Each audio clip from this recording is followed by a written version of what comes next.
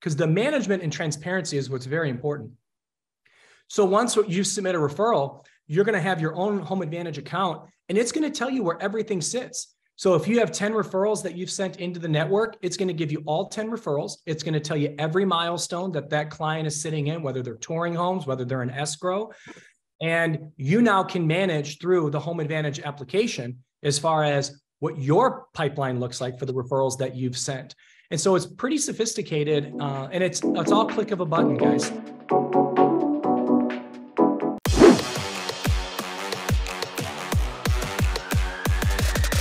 LabCoatAgents podcast. So there's a lot of conversations about the word influence nowadays. What does that mean? How can you use influence? Is it the most important aspect of your business going forward? There's so many ways that we can take the word influence. And as luck would have it, we have the expert that many of you may already know in the real estate world, Rene Rodriguez, who is the author of Amplify Your Influence. He's got a podcast called Amplify. He speaks damn near 365 days a year. I'm exaggerating slightly, but 237 is a pretty good number. Countless podcasts teaching professionals how to articulate better, how to grow their influence, how to speak, how to grow their brand. And he uses his expertise in the field of neuroscience, body language, all these things that we are going to share with you today. I'm excited. Selfishly, I don't care, Rene, if one person doesn't listen to this podcast, because I know I'm going to get something out of it. Welcome to the show, my friend. Thank you, my friend. That's the best kind of podcast to have, one that we can just have some fun. That's right. That's right. So, and I'm going to tell the audience, so I am guilty, Rene, of asking my guests often, tell me a little bit about yourself. I just think it's interesting to hear backstories, but you already told me, don't ask that question because you can go read about it in my book. Well, I think, it's one of those that, and maybe I'm just sick of saying it, but what I've come is the best podcasts are the ones that just dive into a question. They go right into it. Like, we've got to hook people the same way we hook people in social media. We got to hook them in a podcast. And maybe that's our first nugget, is how do we capture attention in a highly distracted world? Like, if you're still listening right now, good for you, man. Like, you've got a lot going on. You've got so much happening right now. You've got clients to serve. You've got competitors going after your business. You've got the government saying and not helping, the media not helping, and you're listening to us. So that's an honor. And so to me, I go, let's give them meat. Let's give them value. Let's give them tactics. Let's give them new ways of thinking. Let's like I said, the more selfish the host is, the better. Love it. Perfect.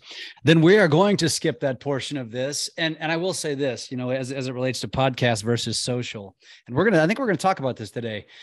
I think when it comes to a podcast, someone gets in, they push play with the intent of listening for a period of time. Whereas on a social post, you literally have a fraction of seconds to grab their attention.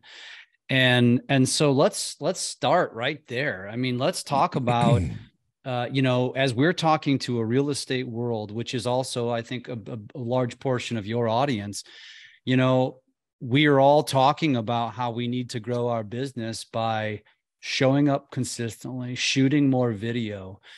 And that's fairly vague. So where should someone start if this is where they want to go? So I love that you said that it's vague. The advice is vague. So let's say I'm a realtor and you keep hearing, just create content. That's content. And I hear content, short form, long form, content. And I'm going, what the hell is content? Well, content's an output that lands on some sort of platform, typically in social media. So then it's not just about content. It's what kind of content? Well, what am I going to say? Is that interesting? I mean, all these questions, like, do I hit play? Do I talk to the camera? When do I hit record? What am I trying to do? And then you get into the formulas, and because there are formulas that work. Trust me, 11 years of failure finally to discover one. And when we discovered it 7 months ago or whatever it was, I started a new account. In 4 months, we grew to 115,000 followers on Instagram, and on TikTok in 7 months, we grew to 800,000. It should be this week, it hits 800,000. And so there's a formula to it, but man, where do I start? And so here's what I would say. One, there's a skill set of creating content. There's a skill, understanding how cameras work, understanding how a microphone works, understanding the importance of lighting, the backdrop, right? I don't know if we're doing video or not, but you can see I have a backdrop, and I can change that backdrop, and I can land in New York City, or I can have flames in the background, right? Whatever it is we want. I like the blurry sky. And so the importance of the backdrop, you can see my book just blurred kind of out in the background. You can see a lighthouse. It becomes sort of a central message of things that we do, books that I like reading. There's your backdrop. So then there's the technology of it. Well, where do I put it? How do I edit a video? And it can get really overwhelming really, really fast. And so the best thing we tell people, in the beginning, use your phone, hit record, and start talking. So, okay, there you go. That's a starting place. That's not the end. It's a starting place. And that's how you start getting comfortable with it. And just like walking, just like shooting swinging a golf club, shooting a basketball, anything, you're not going to be good at first. That's a rule of life. You're not good at anything at first. And when we were kids, we gave ourselves so many chances to walk, but then now all of a sudden we're adults and we go, oh, we tried it a couple of times, I'm not good at it. Well, hold on a second. Let's go back. let's fail at something for a couple of years. It's worth it. But, and the failure is, if you reframe it, is also part of the journey of success. Can't shortcut the failure. So let's fail a bunch to win a bunch. And so you got to hit record. You got to get on there. Then you got to feedback. You got to iterate. That sucked. That was good. Next one gets a little bit better, sucks a little less, gets a little bit better. Well, that one was a bomb. Laugh about it. Go to the next one. Go to the next one. Keep going. And then once you're starting to get comfortable, you watch my first videos. I could literally show you my first video because I just found it this morning, like when I was doing this. And, literally I can send you the screenshot of me sitting in front of an iPad thinking I was doing something. And my big technology sitting in front of the iPad was I had a remote to turn the camera on and off. And I had a whiteboard. Does it sound good here? Does it sound good there? No, that was 4 years ago. No, almost 3 years ago. Whatever. It was March 2020. So 3 years ago. And now I'm sitting in a $100,000 studio that I have 6 different camera angles, 6 different studios in here. I've got another camera that's ready off here that's recording everything that I'm saying that will end up on social media in a long form. I've got you and I being recorded. I'm looking at you through a teleprompter. So that's the growth. But the only reason I grew that fast, now 3 years is still a long time. If I were to tell you, you start with something now, you'll suck for 3 years. Yeah. Are you willing to do that? Are you willing to devote your time and energy to a craft to master it? 3, 5, 10 years. Well, the 10 years are going to pass. 3 years are going to pass. The question is, will you be better at what you do or not? Yeah. So there's that mindset that's critical. And so then now you get into, okay, now I'm on there. I've understand the technology. I can figure out in the basic edits. What do I say? What do I say? Now I think that's where you and I wanted to talk. I'll pause there, but I think that's might be the jump off point of, so now what do I say? Yeah. I want to ask some questions first. And I want to go back to you talking about your growth. And, the first thing that I would always question with anyone that is a successful individual, and we talk about this in our social media teachings, because we're usually talking to people that have no influence. They have very few followers. And so a lot of the conversation becomes, listen, don't be paralyzed by virality, because that's mainly vanity for most. Focus on, what the end result is here, which is not to become Jake Paul, right? Or some massive influencer, the Kardashians.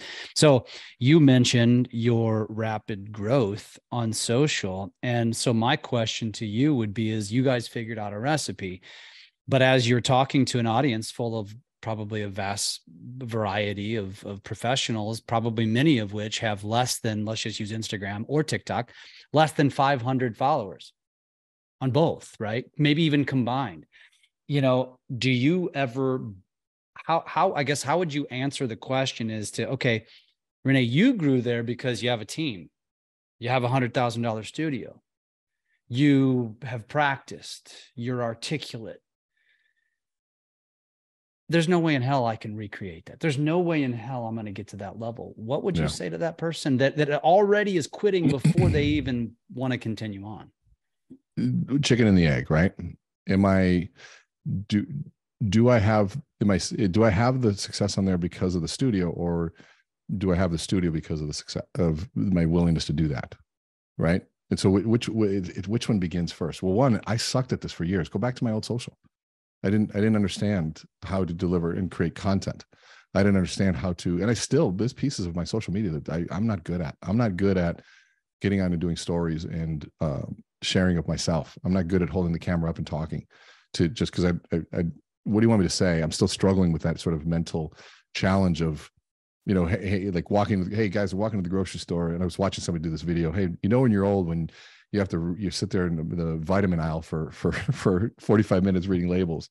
And I was like, that's so funny. And I'm like, I do that all the time. Why don't I say that? And so there's a self-doubt that's never going to go away.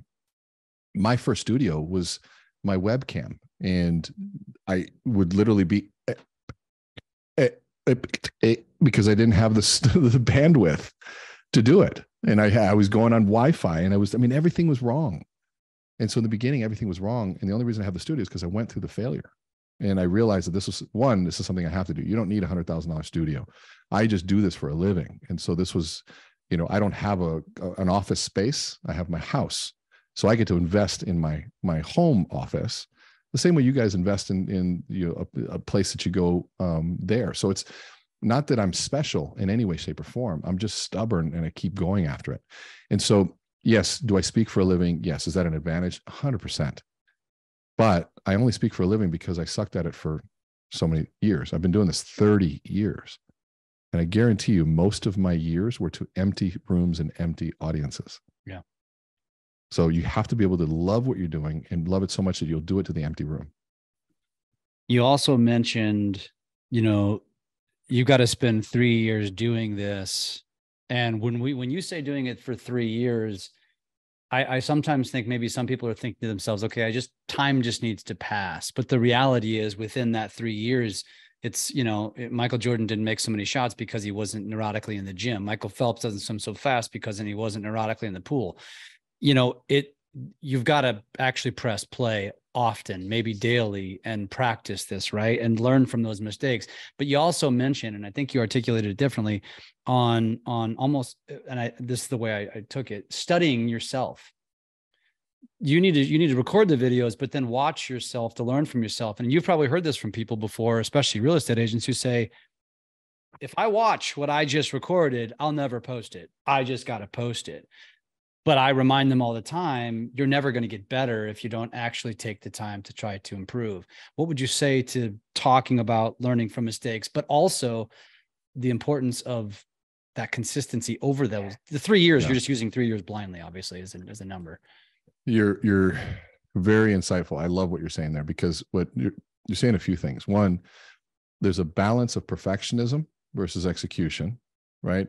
So you got to respect the person that says, I post without looking because otherwise I'll stop myself. That's beautiful. I love that. Phase one, post without critique. You got to get past the critique is okay. You get past the shame and the over perfectionism of what's going on. And so if you're that person that says, I post without looking in the beginning, I think that's okay because you're getting content out there. Will you grow from that? To your point, no, because you're not reviewing the tape. You're not reviewing what you did. You don't see the mistakes and the ums and the ahs and the quirks and the idiosyncrasies that might be throwing off your message. The opportunities for you to tighten up the message, or what really worked. Man, that was a really good phrase. What was that? I want to say that again. Or man, why did I say that? Why do I keep stumbling over that word? Do I really say across or across? There's people have all sorts of, height. There's all sorts of weird, word things that people end up falling into. If they don't watch the tape, they're not going to grow. So think about it from a phased perspective. In the beginning, get it out there. Then start growing. Make up in numbers, make up in quantity what you lack in skill. And once you start getting it out there, move into the quality perspective and get better at what you're saying. So I think it's a balance. It's a both and, not an either or. It's not checking a box.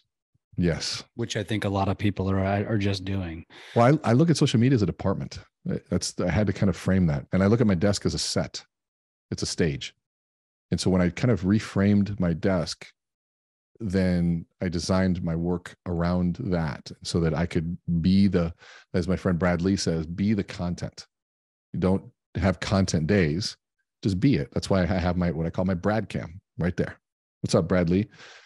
I have this cam because he records that. And his whole thing was content days, and he was busy. He's like, man, I don't want to, I might just meeting. And you know what? Hold on a second, man. I am the content. Just start recording. And he was coaching and recording. And all of a sudden became this concept. And it's brilliant because now there's no friction in recording content. I can just be in this authentic meeting here on a podcast for LabCoat, and at the same time creating content for them, at the same time creating content for my audience on social media.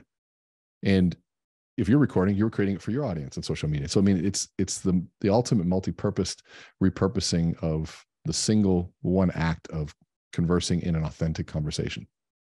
I love that. And I also hate it. And here's why. I love it because you and Brad have a unique advantage. I could do the same thing. I don't, because I'm really good at authentic content, which I guess I'm learning is a unique talent. I think as we're talking to the audience that's listening today, very few of them, if any, have the ability to do what you do. They're not in a position to where they're sitting on webinars all day, Zooms all day, podcasts all day. And so there is a creative muscle that is necessary for them to actually create content. So how would you get them over that hump? Well, they're in meetings. I mean, if you're not in meetings, then you got a sales problem, right? If you're not meeting and talking to clients or your team members or anyone, then you got a sales issue. Then you're not generating enough business. And so then don't worry so much about social. I mean, you build a business and start creating meetings. But even if you're brand new, you're going to be talking to people. Record it. If you have ideas, talk to your buddies. Get on and have a conversation with another colleague and just talk about ideas. What's happening? Talk about your struggles. Like, I'm new and this sucks, man. I called somebody and man, they didn't answer. Like that's real. And then if you're talking to your buddy, that becomes content as well. And so record the conversations. And then you got to the edit has to make sure that it's structured and framed in a way that adds value to the listener and then the observer and the person that's receiving the information. So there's always content to be recorded. There's always conversations. It might be with you and your child. Hey, what's going on? You have a bad day at school? That's content. But then turn it into a message at the end. Make sure that there's a value point. That's great. Great response to that question. And if I'm just going to tell you right now too. I think our guests know this about me. I will always try to challenge my guests. Please. I know you can handle it, but that's part of where that question comes from. So I love the response, a wonderful response, which now leads me to the next challenge, which is, all right, I have no idea how to edit anything. How in the hell? And by the way, the last year has been a struggle on my pocketbook. I can't afford to pay somebody to edit. So what would you say to that person before we even get to the what do I say? Well, one, I feel you. Like if editing's painful, there's a great app called CapCut. Download it on your phone. It makes editing really easy. It makes it really, really, really, really easy. Fiverr.com. Find editors. There's editors that will do $25 videos. $25 they'll do your video. They're not going to be the best, but it'll be a heck of a lot better than the ones you're not doing. And $25 editor will learn. Show them the styles that you like. If you like my style, go say, hey, look at Rene's video. If you like Brad Lee's, if you like Grant Cardone's, Ed Milet's, if you like whoever, go say, I like this style. I like Gary Vee's style, Hormozi style, whoever. Go find those and say, I want it to look like this. Yeah. And start with 1-2 videos a week. That's $25, $50. Cook inside, stay inside. Don't eat out 1 or 2 nights. Trade it for a video and start thinking about it from that perspective. And if you can teach yourself, I mean, there's also AI, and I don't have it in front of me, but there's an AI out there that will clip up your videos and do it for you and add captions. I mean, even if I know of one, and it's somewhere in my phone, it's in my saved. I have a file under Chat GPT, all the AI stuff, but there's ones that'll do it for you. So get creative, get innovative, get resourceful, and go find those things. I think Get Munch might be one of the ones you're talking about. Cool. There's a ton of AI tools out there now. That you're right. And it's removing the objection, because now all of this stuff is essentially done for you. You're going to send me down a rabbit hole because I'm going to ask the question since you brought it up. So I am living in the world of AI, and we're talking about it. We've been talking about it for about 1.5 years now, well before we even really knew what AI was going to become. Now I'm actually going, you go to these conferences, and I know you do this as well. And we're now hearing all of these speakers talking about all of these efficiencies and all of these hacks. I'm kind of looking at it from a different lens and saying, be careful. Don't get too lazy. Are the platforms going to catch up? Is the human going to catch up and realize what's created by a robot versus what is created by you? What is your take on that whole conversation? Well, we can look at the assistance of AI in multiple formats. Look at assisted writing. So assisted writing is not a new concept. The Bible was written by a pseudopictographer. There was somebody who wrote under a pseudonym that interviewed basically one of the apostles and took their stories and wrote it for them. So there were people that wrote under pseudonyms, ghostwriters that wrote that. We have ghostwriters. Books are written with ghostwriters. There's assisted editors. There's assisted writing has been around forever. Now it's just artificially happening. And so now you can get an assisted writing and ask them a stupid question and you're going to get a stupid output. But if you know what a pseudopictographer is, then you can ask AI, tell me how pseudopictographers wrote and helped with the Bible. Well, if you didn't know what that was, you couldn't ask the question, so you couldn't get something intelligent out. Just like Google. And I had somebody who said, well, you're cheating with AI. I said, well, hold on, how'd you get here? And they go, I drove. I said, well, you're not meant to drive. Why didn't you just walk? You cheater. Why would you use a machine to get you here faster and more efficiently? You should have walked. And that's what AI is. It's just another evolution of who we are. Is there an abuse of it? Are there people that are too lazy and never walk? Yep. And they're paying the price. They're paying the price. And so now, can you have a car and still work out? Yes. Can you have AI and still read and get smart? Of course. In fact, I'd venture to say that AI is making you smarter in some ways, because I can go, man, tell me about this. I'm looking for a study that there was a study and it talked about this and this percentage of that. What was that? Oh, here's the study. I'm like, and I read and consume that study and I become smarter. And I may say, but how does that apply to this? And it's a conversation with a teacher. But if I ask good questions, I get great output, and I have this great, wonderful conversation. And I'm doing this test, and I said, okay, I'm going to write a book today. And I said, and I talked, and I opened up Word, and I said, we're going to write a book on this fairy tale, the fairy tale my mother wrote before she passed, and I want to turn it into something. And so I want to write a fairy tale about a business that was facing market pressure, industry that was going under, and how everybody spent all their time and energy looking for a solution outside. So they brought in consultants, they brought in outside people and mentors, and they went on this journey of ups and downs, and they finally found somebody who became a mentor, but only asked tough questions. And then they went back and they implemented, they failed. There was massive resistance, and they came back finally to find the solution was that there was no cavalry coming to save them, because the cavalry was already there. It was them. And I just dictated that into Word. And I said, ChatGPT, write me a table of contents about a book, 50,000 words about this story. And I pasted it in there. 3 seconds later, boom. And I looked at it. I'm like, okay, I agreed with this. I said, now I want to make sure I follow the hero's journey process. And I wanted to, then I started giving. Now, who knows the hero's journey? If you don't know that, you wouldn't know to ask that. And so then we were writing 3 or 4 chapters. And I said, we got too quickly into the solution. I'd like to make this a little bit more suspenseful. And I've got 13 chapters written in 3 hours. Now I got to go back and I'm like, do I like it? My book I wrote myself before ChatGPT came around, but man, my book would have been better. If I had it, I would have asked it much more questions. You would have more time to think through it as well. Yeah. And I would have said, I'm messing this little section. I need something, a really good story or an example to drive home the point of how interpersonal communication drives increase revenue in an organization. And how does communication drive revenue? Give me a study. And I would have gotten that study like this. And I would have said, give me an application of that. What does that look like? Give me 3 industries. How does it apply to real estate, mortgage, and financial advisors? Perfect. Here's 3 examples. Can you give me a script to each one of those? Okay, perfect. Boom, bam, bam, bam. Now I'm thinking from a consultative standpoint. I'm thinking from the reader perspective. That's my skill set. That's not AI skill set. It's mine. But I'm using AI to do that. Good answer. So let's continue down the path of the content creation. Now I think we're eliminating objections here as we go along, and we kind of touched on what do I say a little bit when I asked you the question about,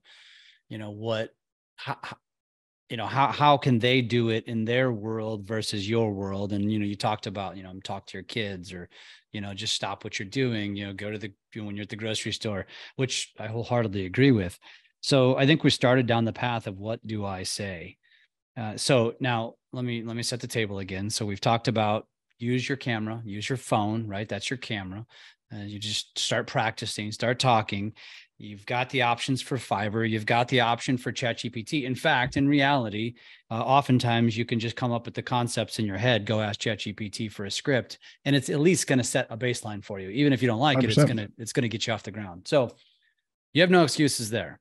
Right now, the next step, I think, is, okay, what do I say? And more importantly than what do I say is, what do I say that I can now do it in perpetuity for the next 3 years and do it consistently?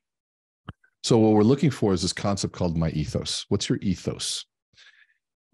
Aristotle was the first person to talk about argumentative thought 2,000 years ago. And he said he created what is called his rhetorical triangle. It means to win an argument, to create a case for something, to be persuasive, you have to appeal to 3 things. One is your ethos. You have to be credible.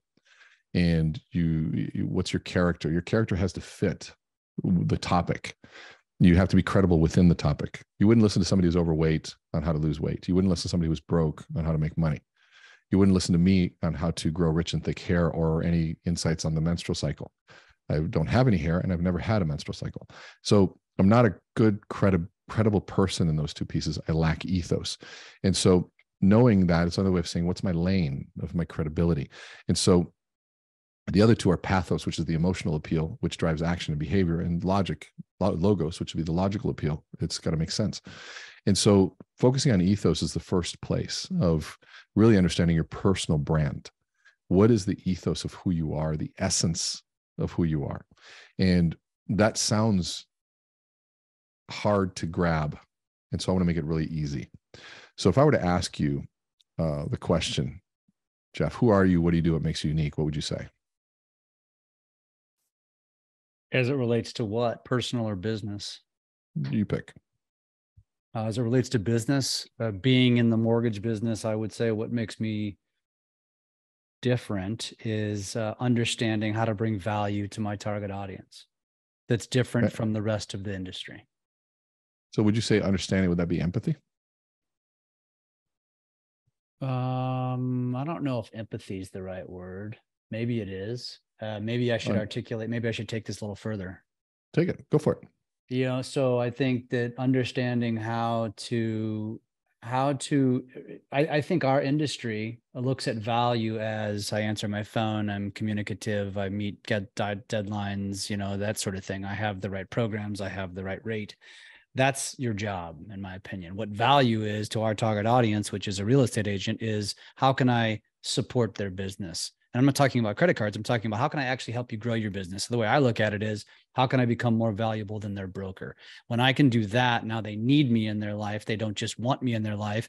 And when I don't answer my phone on a Sunday, they're going to be more, they're going to be more apt to be patient with me than they are with the typical person who has the traditional value, which is, okay, now I'm just going to call the next person down the street. So unique value. Unique value. So, but to understand that, you have to understand people and what's valuable to them, not what's valuable to you.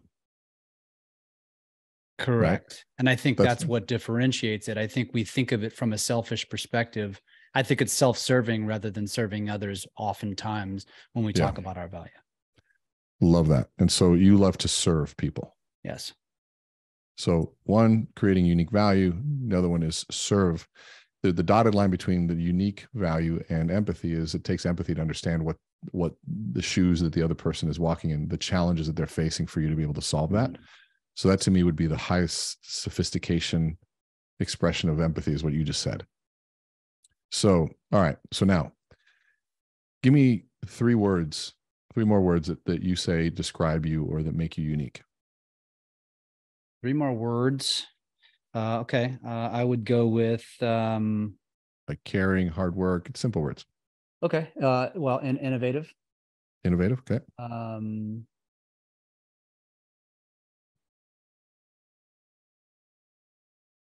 Gosh. Is discipline. Okay. Discipline. And one more. Hardworking. And hardworking. Perfect. If you're listening to this, by the way, you should do the same thing because you'll like what's next. So now, would you say that empathy, unique value, service, innovation, discipline, and hard work are closely related to your personal values? I would say yes. I would say so too. So now, if you notice, we just quickly uncovered your personal value system. Your personal value system through the question of what makes you unique. The reason why that works is because we try to live out our values in the things that we're most proud of, who we are, how we want to be known are the things that reflect our personal values. And do you hear the difference? How we want to be known. What's another thing that reflects that? Your personal brand, how you want to be known. So your personal brand should reflect your personal values. And when you uncover that, that is your ethos. Your ethos, you want people to expect value, unique value of service, innovative, disciplined, and hardworking. When you walk in the room, you want people to think that. So now that is the ethos of your brand. And when you know the questions to ask, you can get to it right away. But now, could you write an article on innovation? Could you talk about the importance of innovation? I think so as it relates to video and social. Yeah. Yeah. You can do it all day long. Yeah. How about discipline? Could you talk about the importance of discipline? 100%. Hard work? Yes. Being of service to people? Yes. Concept of unique value? Mm-hmm. Being empathetic and listening to people? I now realize yes. Right? So that is called effortless for you. It's not hard for you to do that. So now I would build your social media strategy around those 6 points. Those 6 points. Take 2 months for each one of them. 1 month on value, on empathy, 1 month on unique value, or 2 months on value, 2 months on unique value, or on empathy, unique value, 2 months on service, 2 months on innovation, 2 months on discipline, and 2 months on hard work. Spread them out. Now in each month, you've got 4 weeks. You could write a blog post, 1 per week. You can write 4 articles on hard work, 8 throughout the year. Simple. Go to ChatGPT and say, here's what I want to talk about hard work. I want to talk about working when you don't want to. What does it mean to push yourself deeper? And talk to it for a little bit and have it structured into, 8, 10, 12 paragraph blog post. It ends up on LinkedIn. Now, the beautiful thing about that blog post, that becomes content for a video. Now, all of a sudden you say, hey, ChatGPT, can you write me a hook for this article? Write me 5 hooks for this hard work and a short script that defines a problem when it comes to hard work and then offers a solution. So now I write hook, problem, solution. And there's my script for viral video. That's how we grew it. I didn't use ChatGPT, by the way. I have a secret weapon person that does it. But now you can. And so now all of a sudden, what to talk about? Your ethos. Because it's what you naturally talk about and believe already. The challenge that I have on going to, the what's trending is that sometimes what's trending has nothing to do with you. Yeah. And there's a lot of trending things that I'm like, I have zero passion for. There's sometimes what's trending, I have zero credibility in. And so maybe I need to be the one to create the trend. And it might be trending, but might be trending for the wrong people. But if I put out loudly enough to the world what it is that I believe, then maybe the ones that believe that too will resonate with it. And it might not be 1 million followers, but it might be 1,000 really good ones. Yeah. You ever seen a room full of 1,000 people? Exactly. A room full of 1,000 people is a lot. I speak a lot and I've never spoke to 1,000. Well, when you think of 1,000 followers, that's a lot. Yes. But we don't think of it that room. way. We don't think we don't. Yeah. We're desensitized. 1,000 followers who believe what you believe and love what you talk about. is way more powerful than 100,000 people that don't even know who you are. Yeah. And that's the reason I started my social media over, by the way, 5 months ago. I said, you know what? I don't think we have an engaged audience. I don't think we have, I think I had 26,000 followers, but we couldn't get our videos to launch. And I said, you know what? Let's just start this over. Start over. I had another group ran my social media like 5 years ago, and they put us part of a campaign. Probably screwed you up. Oh, totally. Yeah. And they said, we're going to get you the swipe up feature so you can get 10,000 followers. And I'm like, okay, go, whatever. I could care less about it. This was 5 years ago. Whatever. And now I got serious about it. I'm like, why isn't it growing? I'm like, probably because a good 50% of these people may not even be real. Yeah. And that took an honest approach for me to be honest and check my ego to go, I'm starting over. And this was 5 months ago. Starting over. They looked at me like, I'm crazy. You can lose 26,000 followers? I'm like, yep. They're gone.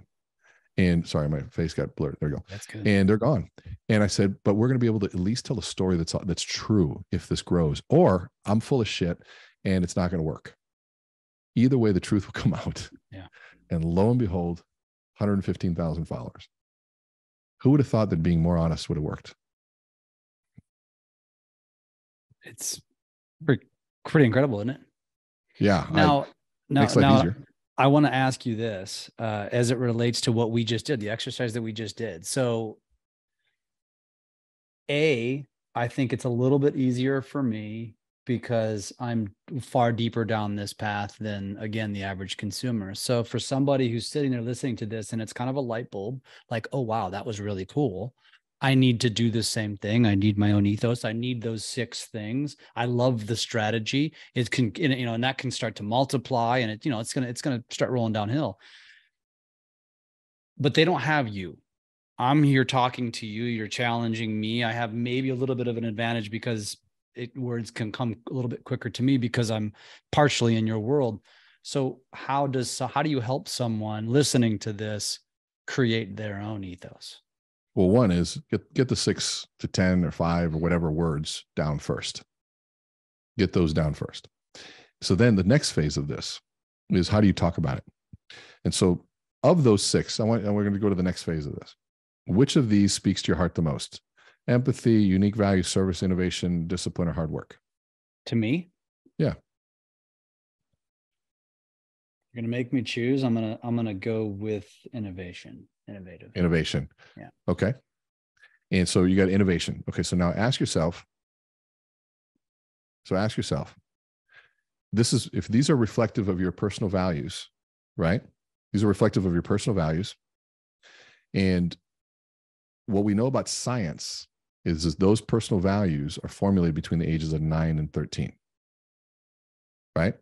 Ages 9 to 13. So now the question is, you didn't just like last week decide to become innovative. No. This is something that, like, innovation has been a passion of yours for a long time. And so the question is, okay, if those were formulated between the ages of 9 and 13, who was around and what happened? And so here's the question. Who was around between ages 9 and 13? And that will trigger either one of 2 types of stories. Either what we call a lighthouse story, or a foghorn story. Does that make sense? So either a lighthouse story or foghorn story. Explain. And so, okay. So what it's going to create is either a lighthouse story or a foghorn story. Here's what I mean by that. So there was either somebody in your life that, when it came to the concept of innovation or thinking creatively, was a lighthouse. They were a beacon of hope. There was somebody that just showed you the way, and you looked at them and you're like, man, I want to be like them. Or you had the opposite. You had a foghorn, somebody that wasn't innovative, somebody that couldn't think creatively, just was stuck in the old ways, would not grow with the times, would just be stuck in just, it's the way it's always been done. And you saw the pain of that and you said, man, I don't ever want to be like that. And they became the warning sign of what you didn't want to be. And so you spent the rest of your life, because you were in darkness, the foghorn, you spent the rest of your life becoming the light. And so when you say innovative, 9 to 13, who comes to mind? Were they a lighthouse or a foghorn? I don't know that the innovative word goes back to that time in my life, to be honest with you. Well, so think about new ideas. Think about fresh. Think about thinking differently. Think about having fun and creative. Something created, and innovation also to me comes with curiosity. Like what makes you such a good interviewer, by the way, you're an excellent interviewer, is your curiosity, right? You're seeking the truth. Who sparked that curiosity in you? Yeah. If you asked me that without telling me the 9 to 13, I would have said it was the dawn of social that really created the curiosity. Yeah, but you had a sense of curiosity prior to that. That was just a new manifestation of curiosity. I guess so. And I've never thought of it that way. Yeah. Yeah. And so this is good. This is, by the way, what you're going through is the process we have to go through, right? We're going back a little bit further. So go back, just you can push back a little bit further. Where did this curiosity come from? Where did your continual desire to learn? Because maybe learning is another one. You want to constantly learn, which a curious person is somebody who's always curious to learn more. They love learning. Curiosity is the act of getting more information. Yeah. I mean, I would say I was always curious by people that were doing things better than I was. And again, I think more recent times. So I think professionally, I've always been enamored. Try to go back though. This is where it gets fun. I'm going to challenge you. Then I would guess that it probably, because I was an athletic kid, always playing sports, never was the best on my teams. Mm-hmm. Was always probably in the, was in the top 5. I was probably the 3rd through 5th best player on my teams, but I was always wanting to be better. And so I guess I probably was just consumed with the people that were better than me. And how do I get there? And can I spend more time with them? And can I become their friends and those sort of things? I would think. Yeah. So let's go back to that. Do you remember a time when you did that? I feel like that was my entire childhood with sports in general. I mean, I'm thinking about baseball. So here's the value of storytelling. This is where the science of influence comes in. When you say it was an entire childhood, there's no story there. What I want you to say, well, just choose any story. I remember this one time, Johnny Smith, man, his kid was so good. And I remember, think of one example of somebody you wanted to emulate and be like and learn from. Yeah. I don't, off the top of my head, I'd have to think long and hard about that, to be honest with you. No, you. you don't. Actually, I'm going to challenge you, because this is the work. What you're feeling is exactly what our listeners are feeling right now. Yeah, and so I'm going to push you into a corner, and you're going to pick anything. You're going to realize that it doesn't matter which you pick. Pick anything. Was it a coach? Was it a player? Was it a teammate? Was it an opponent? Was it a professional athlete that you watch, your favorite athlete on TV? Sure. Pick one. Well, now that you mention it, I did have I grew up in a time, I'm 45. I grew up in a time when, it was, your coaches could actually be really hard on you, and the parents didn't say anything about it. Not like today where, and I can vividly remember our baseball coach. And this was my coach from T-ball all the way into high school. We were a very good competitive team. And I remember that if you made a mistake in the field, you started crying before you even got off the field, because you knew that ass reaming was about ready to come. Yep. And so tell tell us a story about that. I remember. Here's what I want to challenge you. Ready? Here's how it works. Okay. I remember this one time. Try that. Okay, sure. Well, I'll remember. There was many times, because I wasn't perfect.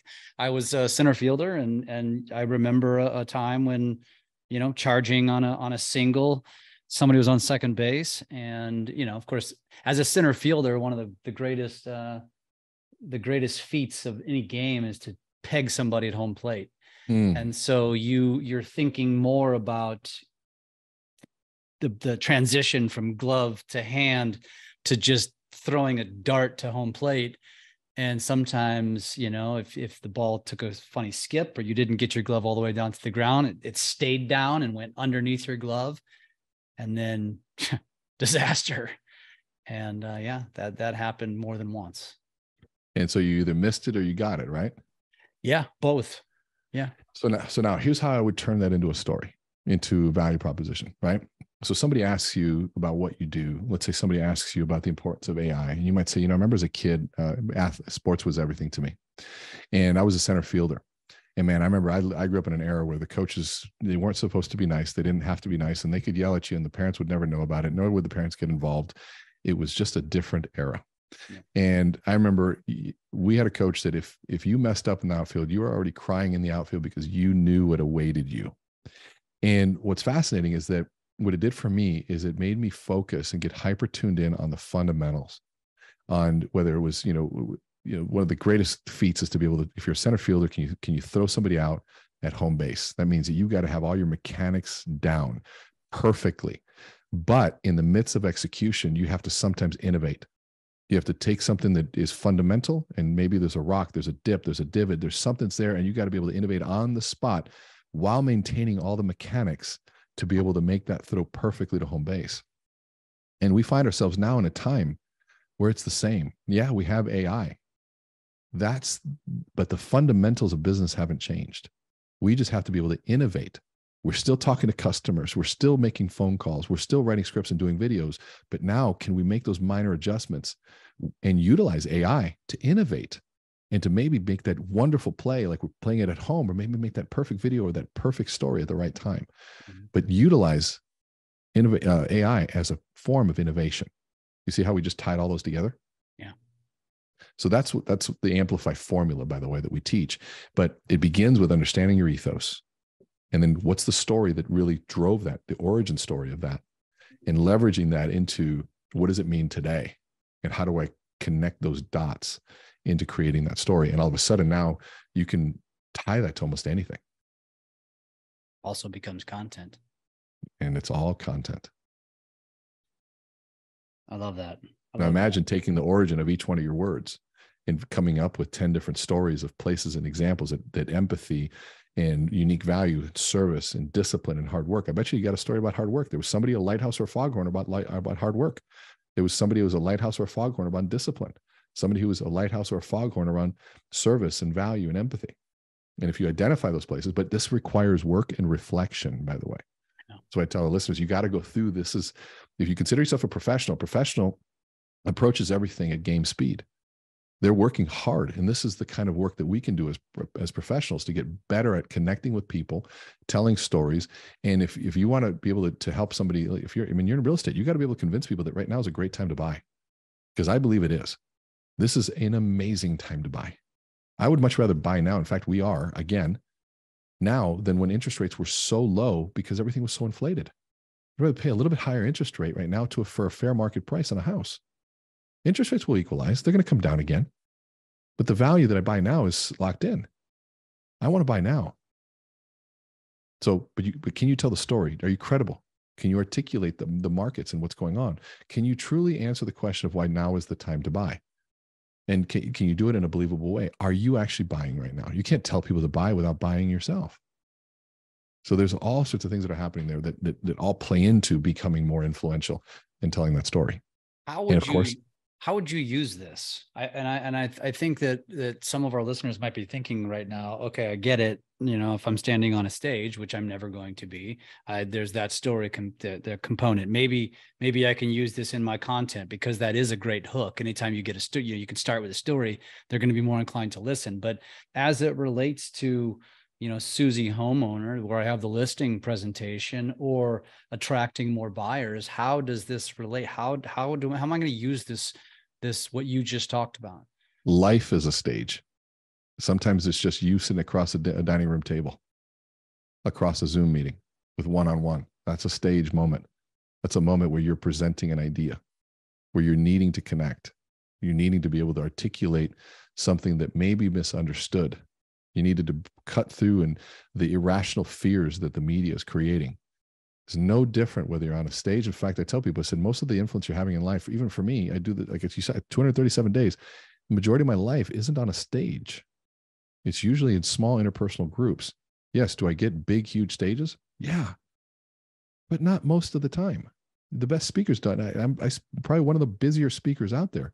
It's still most of the time is interpersonal. And so all of these things apply absolutely interpersonally. Should you strive for one-to-many? You need to. That's where your business starts growing. Social media is an option for that. The stage is an option for that. Podcasting is an option for that. I mean, all of this stuff is you take one message to many people. Let's talk a little bit about influence, because obviously it's a word that you use all the time. It's a big part of your platforms. When you think about the word influence in today's world, you know, and I've had this argument with my oldest kids. I have a 23 and a 19-year-old, and they're a big inspiration about where I am on social. But in the beginning, and by the beginning, I mean 5-6 years ago, they used to tell me I didn't know what I was doing on social, because to them, influence means to be an influencer, to be a Kardashian, to be broad-based. And what I've helped them understand is that niche influence is arguably more important. But how do you articulate the value of influence? Because I still believe that most people, when they hear that word, and that's been thrown around loosely at me in my market. Oh, Jeff, you're an influencer. Like, what does that even mean? Well, so I'm glad you brought that up, because everybody can have influence. An influencer is anybody in a leadership position that has an audience, And so now there's the mega influencers. So those are anomalies.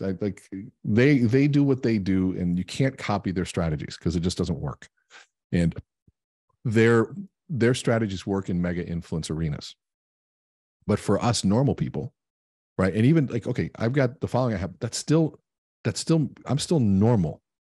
I'm still not known. I'd argue that. Well, maybe not mega, but there's something in between normal and mega that's probably. But yes, and it's starting to cross over, but I have to create content as if I'm not known, because most of my audience does not know me in the beginning. It's constantly putting it out this broad net to people that don't know me. And the mistake that I made was I was assuming that I was talking to people who knew me, and they don't. And that's where that microsecond, 3-second into what we call the audition. You're auditioning for attention, and it's a 3-second audition. And so if you think about it, okay, I'm auditioning for attention to people that don't know me, don't care about me, and have zero idea of whether I've written a book or whether I'm a speaker or if I'm any good. That's humbling. Okay, breathe. So what could I say that can actually capture attention? That's what we're talking about. And so if you think about it, it's an even playing field every time something's posted. We all have the same opportunity. We're being shown to people that don't know us. Now, your account starts to grow, starts to gain some algorithm, does like you, it'll show it to a few more people. But my first videos were 300, 200. When I restarted, then 500, then 700. Oh man, this got 1,500, 300, it's like, and then all of a sudden, 10,000. Whoa, okay, hold on a second. And then 15,000. One of them hit 5 million. I got one on TikTok at 25 million. I probably have like 10 videos that are in the multi-millions. And it's like, okay, what happened? But now, even TikTok's in a low. I can't get past 1,100, 1,200 views on TikTok for the last month. So there's an algorithm thing, right? And so I don't understand it, trying to figure it out. But I also know I'm just still going to keep creating it. Yeah. Doesn't matter. And so there's multiple uses of it, whether that audience sees it or not, but who's end up seeing it are people that go and search me out. Well, what is Rene doing? Oh, he has a following. Okay, so there's a vanity metric. And so, okay, who's following? Okay, well, there's that. All right, well, oh, these are cool videos. And they don't care. They don't care about the views. At that point, is the video valuable? I used to have to, as a speaker, you have to have a speaker reel. That was the most important thing, was so here's my speaker reel as a speaker. And now my speaker reel is my social media. If you go there, there's video after video after video after video of me speaking. And if that works, okay, let's have them on stage. They don't even look at the reel anymore. Yeah. I mean, talk about something that just blew my mind.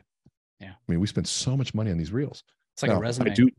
Yeah, exactly. It totally is. Mm-hmm. It's a collection of my ethos of what I believe, things that I'm credible in. Now, YouTube becomes the extension of all of that short form. YouTube is when like, oh, I like you. Where can I get more?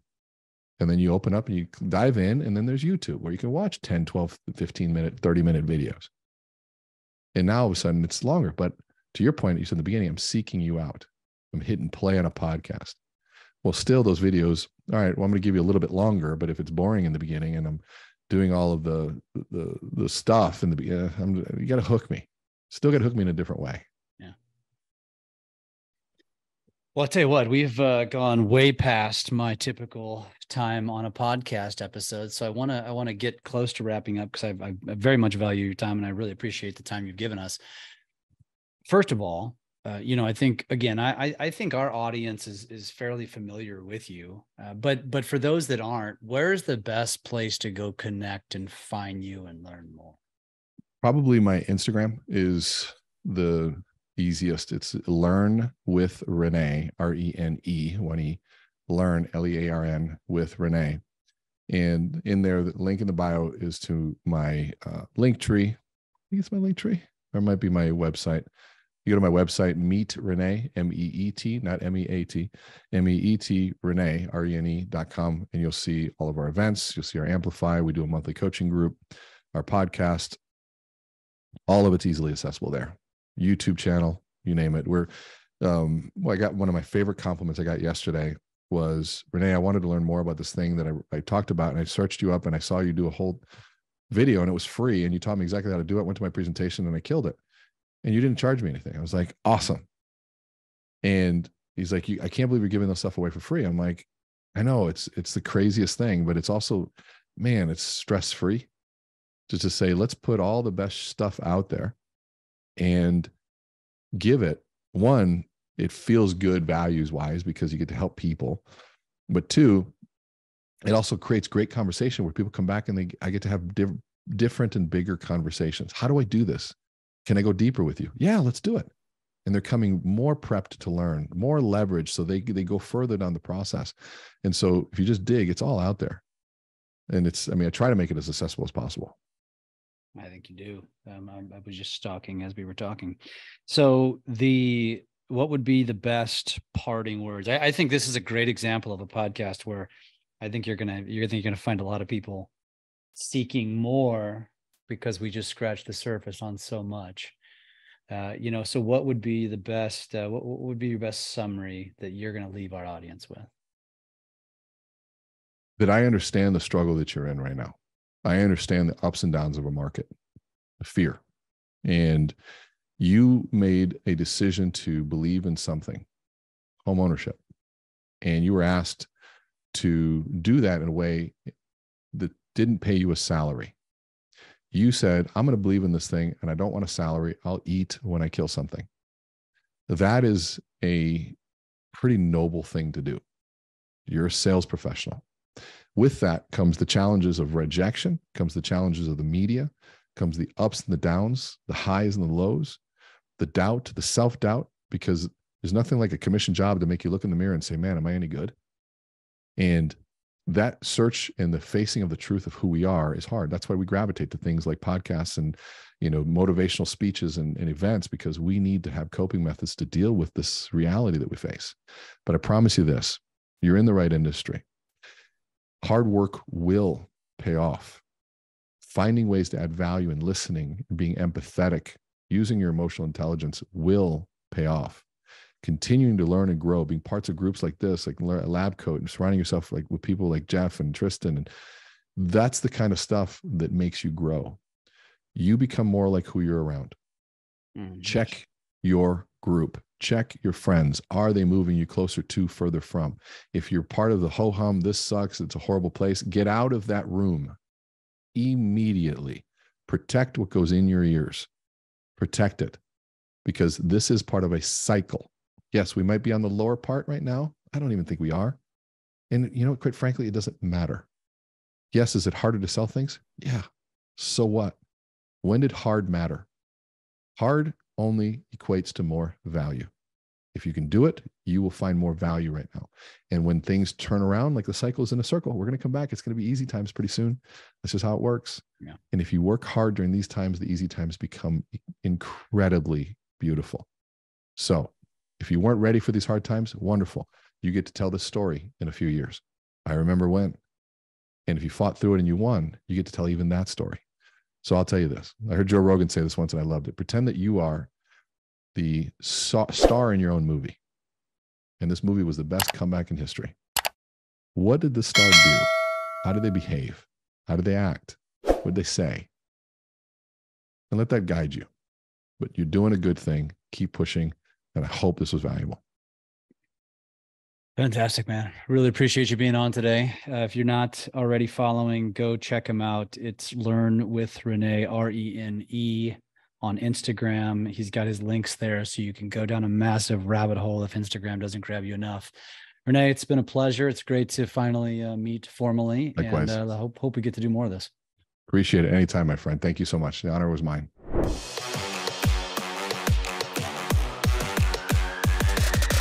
LabCoatAgents Podcast.